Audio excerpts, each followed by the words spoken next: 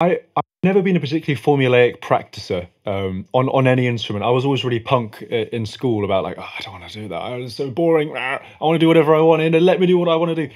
But I think that I underestimate how much I discipline myself in the recording environment. And I think what I would do is this kind of thing. I would set myself a challenge or something. It was like, you have to play this line. It's ridiculously hard.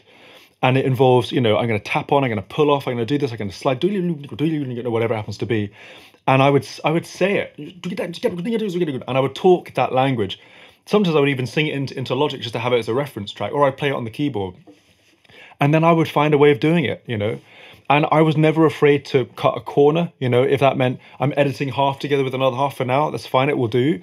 And then I go and play it live and I end up jamming it together. So I guess it was just this process of isolating what I needed to be able to do and then figuring out how to do that.